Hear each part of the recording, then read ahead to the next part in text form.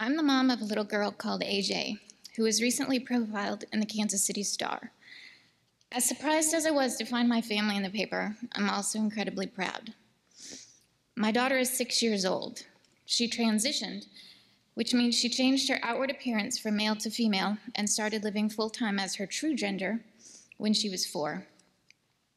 Until that point, she was quite a rough and tumble little boy with a buzz cut and a shark tooth necklace. But when she was 3, she asked her dad and I if we could buy her a princess dress. We didn't buy the dress. We thought she might be going through a stage of liking bright or sparkly things and didn't want to waste money on something she would grow bored of in a week.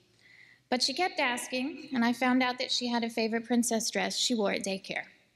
What the heck, we thought, and we took her to the store to pick one out. But things didn't stop there. Over the next few months, she started to wear that dress every single minute that she was at home. And then she asked for more. Dresses, nightgowns, headbands, sparkly pink shoes, and eventually even girls' underwear. We allowed some of those things, but we drew the line at the undies. There were just some things we weren't comfortable with during this phase. But then I noticed her pushing down on her genitals a lot, and I asked her what was wrong. Not having those parts, I assumed she might have a rash and was itchy, but her answer shocked me. She said that they bothered her and were in the way. She wanted them gone. Thank God for Google, because I immediately jumped on the computer and typed in a search. 4-year-old boy says genitals should be gone.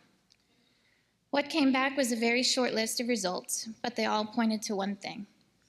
My child might be transgender. I had never even heard the word transgender before and really didn't know what to think. We made an appointment with our pediatrician. She recommended a child psychologist. But before we could even get an appointment, my daughter, then my 4-year-old son, said these words to me. Mom, you know I'm really a girl, right? I'm a girl on the inside. That moment changed my life. In the following months, she became more insistent. We saw the psychologist and an endocrinologist to make sure there wasn't a hidden medical issue. She became more determined to express herself by wearing those pink sparkly shoes to daycare. She wanted to go out for ice cream in a fairy dress and wings. Eventually, we couldn't hold her back. She was showing signs of depression and refused to leave the house dressed as a boy. The day I let her go to school in girl clothes, she was happier than I had seen in a very long time. The kids were great, and the teachers were awesome. But then the kids went home and told their parents, and they weren't so great after that. Adult bigotry had influenced them. We lost most of our friends and some of our family. We basically went into hiding for about a year while my daughter grew out her hair to look like the girl that she is. When we emerged again, it was with a very happy and confident daughter. When I tell our daughter's story, I hear the same uninformed comments over and over again, so I'd like to address a few of those now. 1, we are liberals pushing a gay agenda. Nope, sorry, I'm a conservative Southern Baptist Republican from Alabama. 2, we, or at least I, because they always blame the mom, wanted a girl, so we turned our child into one. Again, no, I desperately wanted boys. The idea of raising a girl in today's world scares me to death. I'd much rather be responsible for raising a good boy who knows how to treat girls well than to be responsible for raising a girl who might only be interested in dating bad boys. 3, kids have no idea what they want or who they are. My kid wants to be a dog. Should I let him? Well, that's up to you, but I wouldn't. There's a profound difference between wanting to be something in imaginary play and in declaring who you are insistently, consistently, and persistently. Those are the 3 markers that set transgender children apart, and my daughter displayed all of them.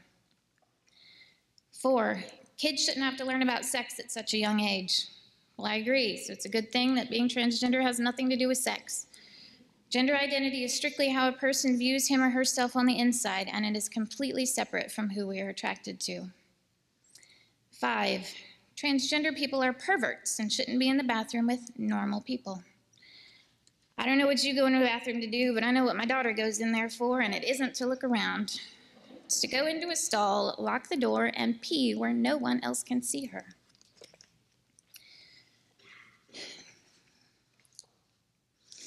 Number 6, God hates transgender people.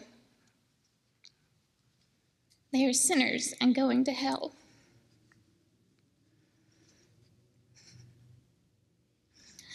My God taught us to love one another. Jesus sought out those who others rejected.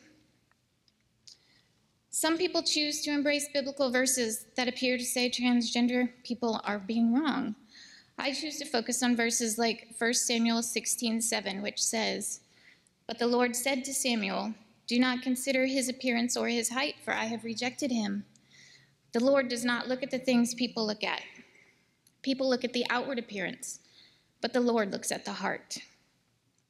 My daughter is a girl in her heart. She knows it. God knows it. And that's good enough for me.